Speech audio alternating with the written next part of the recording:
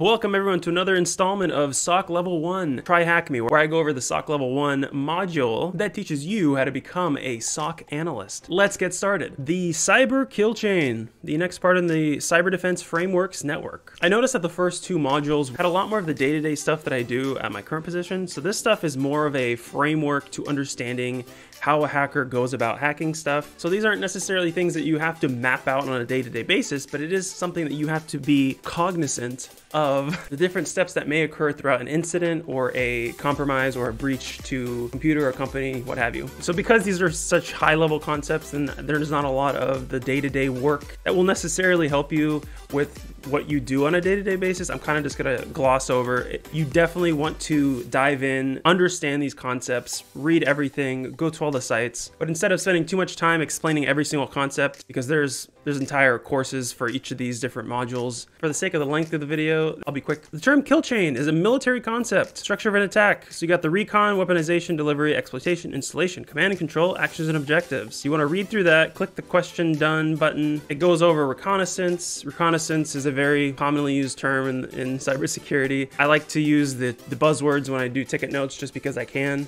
So OSINT is open source intelligence. I'll say something along the lines of a brief OSINT into the sender found them to be related to the company, blah, blah, blah. It'll give you some tools like the OSINT framework. A coworker of mine uses this a lot. He specifically uses the domain name Whois Records here, but this is a lot of different resources that you can go into to learn how to OSINT and how to perform reconnaissance.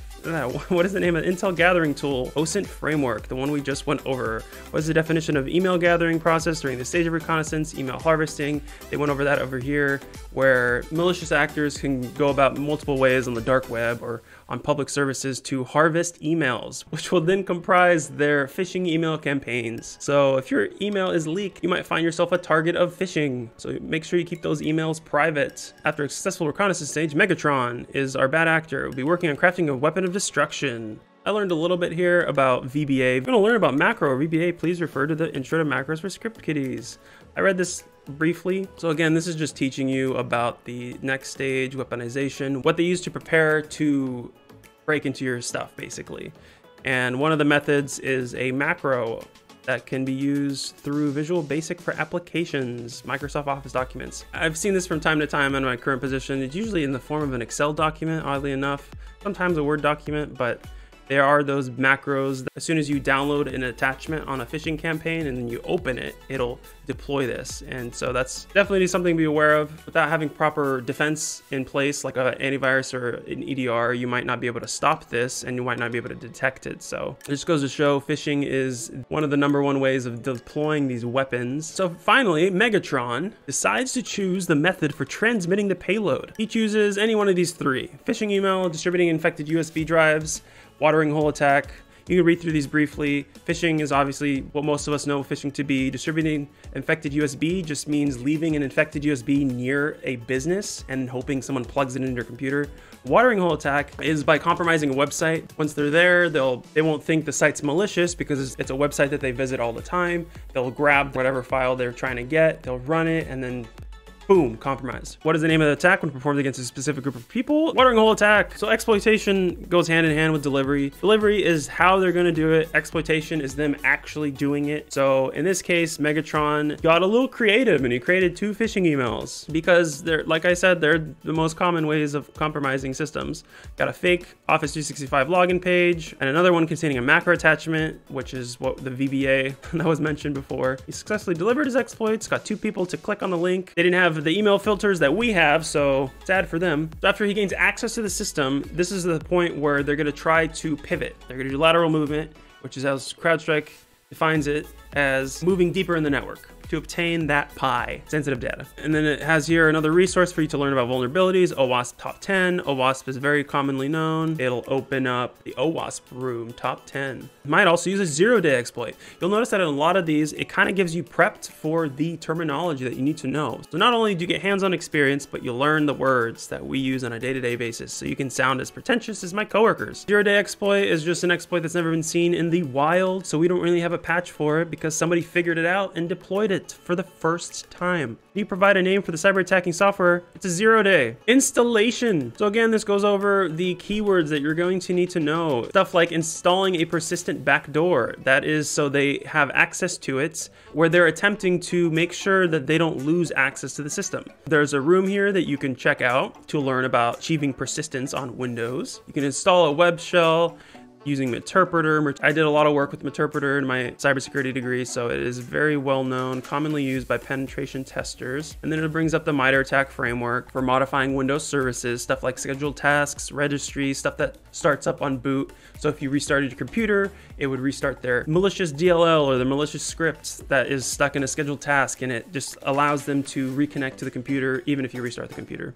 And then in this phase, the attacker can also use time stomping, which is not something that I used that was in my vocabulary before, but it sounds fantastic. It will bring you to the MITRE framework. Adversaries may modify file time attributes to hide the fact that they changed a file. This might not be something that EDR or your antivirus triggers on. Most will have a registry was modified type of alert, but they generally, as far as I've seen, there isn't a file time modifying the timestamps. This is more so if somebody was performing an investigation and they looked at the timestamp on a file and they would gloss over the fact that, oh, it wasn't modified, so it couldn't possibly have been the malicious file. This is something very sneaky and shady and good to know. You provide the technique used to modify file time attributes. Time stomping. Can you name the malicious script planted by an actor on the web server to maintain access to a compromised system? It's a web shell. Command and control. So after they dig their claws in your system, they make sure that they have persistence and they can continue to have access to it. They'll make that system become a beacon. It's called a CNC or C2 beaconing, type of malicious communication between a CNC server, CNC is command and control. The infected host will consistently communicate with the C2 server, providing updates. Maybe it's a bot,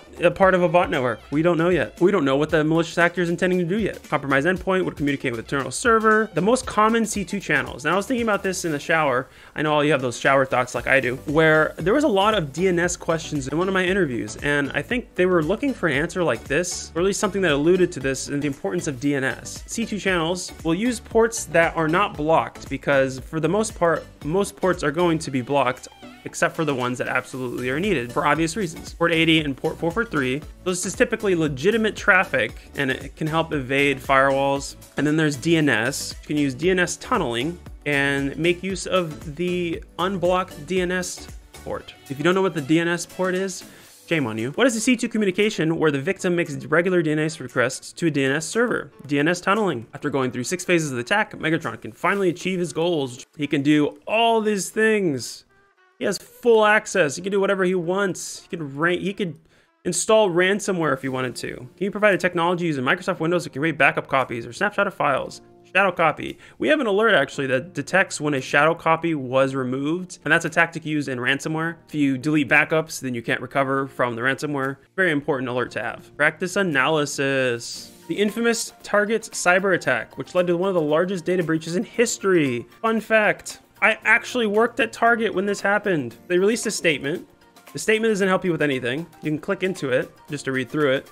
Be like, I know my facts. You'll notice that it doesn't have anything about reconnaissance because that could be probably a ton of things, but you got weaponization. They use a PowerShell to weaponize something. Then the delivery, they use a spear phishing attack. Then they exploit a public facing site. They used dynamic linker hijack to install some malicious stuff. And then for command and control, they use fallback channels like HTTP and HTTPS and DNS. And then they finally exfiltrated data from the local system. And boom, we have the answer. In conclusion, the cyber kill chain is very fun to know how it works. You don't need to memorize it though.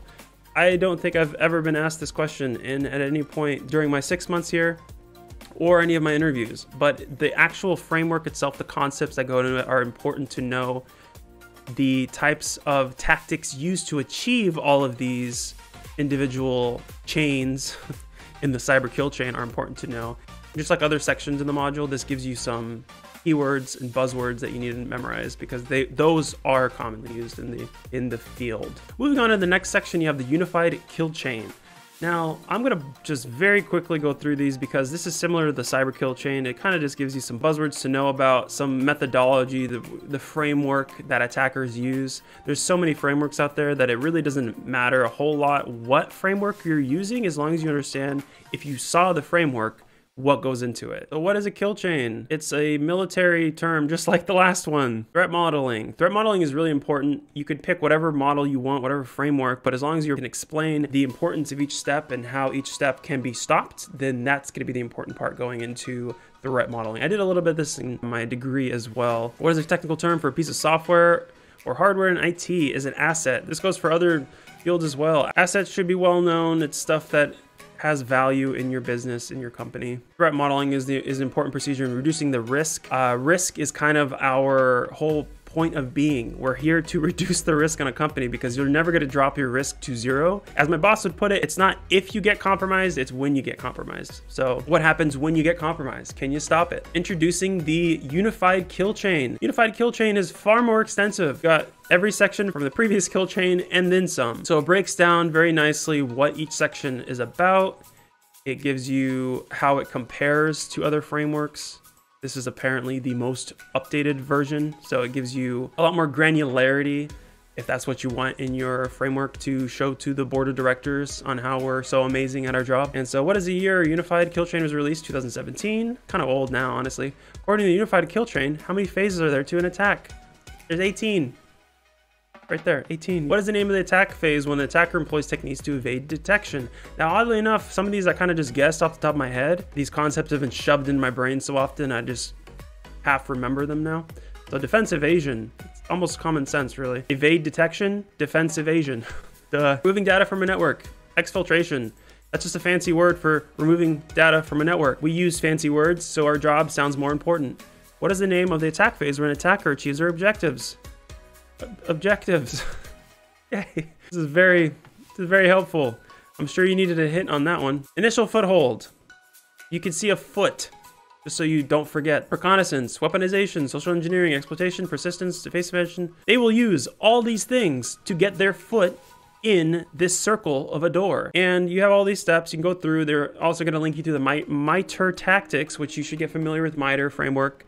As a SOC analyst, it's very important that you understand where you can go to build these frameworks, to understand hacker methodologies. What is an example of a tactic to gain a foothold using emails? Phishing, if you don't already know that, shame on you.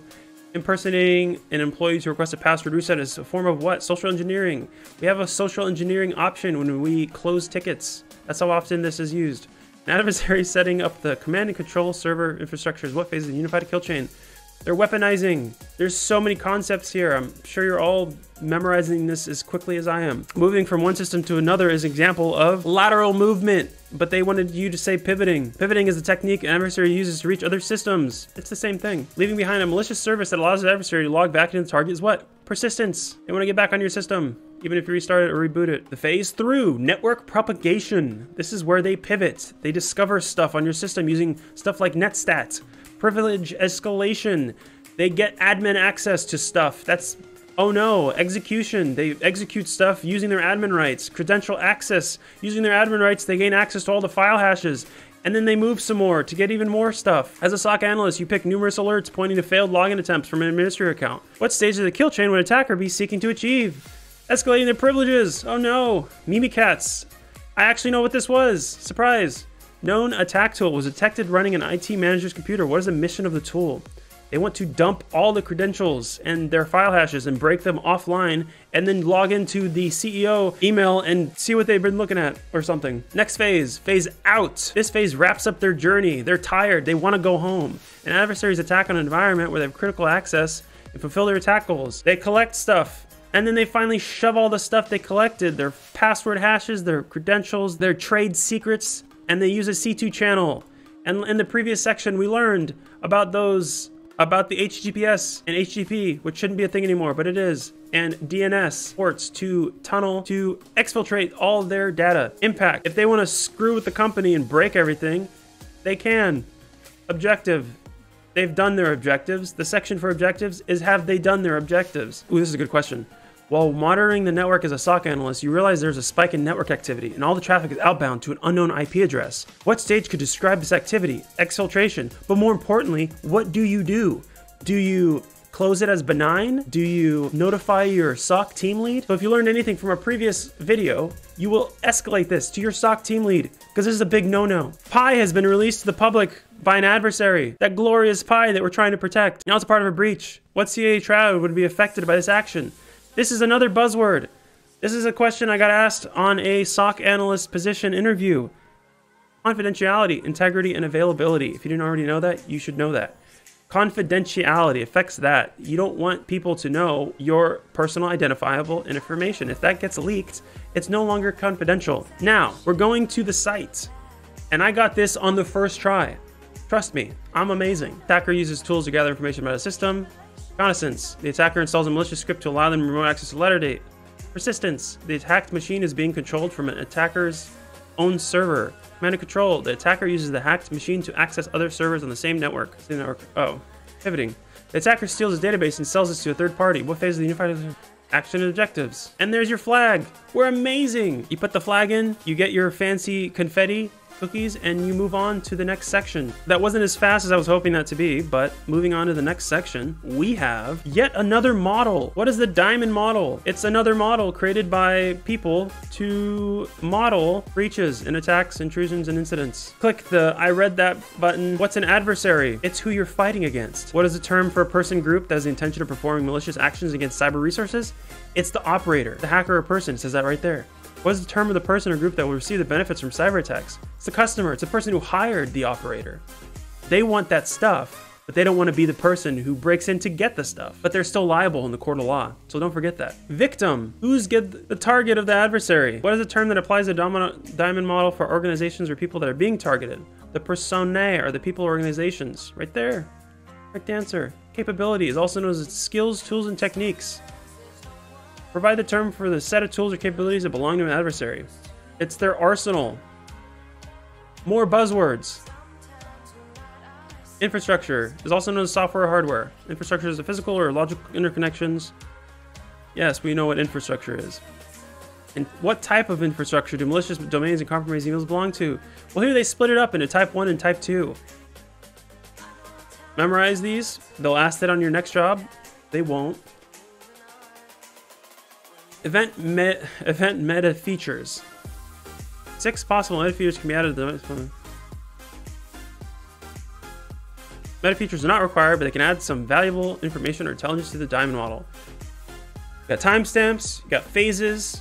These are the phases within the phase. You got the results, direction, methodology, resources. What meta feature does the axiom every malicious activity contains 2 or more phases which can be successfully executed in succession to achieve the desired result? It's the phase.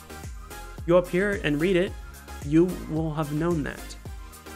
You can label the event results as success, failure, and unknown. What is the meta feature related to? Results. To what meta features is this phrase applicable? Every intrusion event requires 1 or more external sources to be satisfied prior to success. Resources. I mean, you're just matching these 1 for 1 for what it says up there, so shouldn't be too hard. The social political component describes the needs and intent of the adversary. For example, financial gain. That's a pretty big incentive in the hacking community. Money. That's how I live my life. I'm looking for money. The technology meta feature or component highlights the relationship between core features, feature the capability. Question done. Did you read this? Click the button.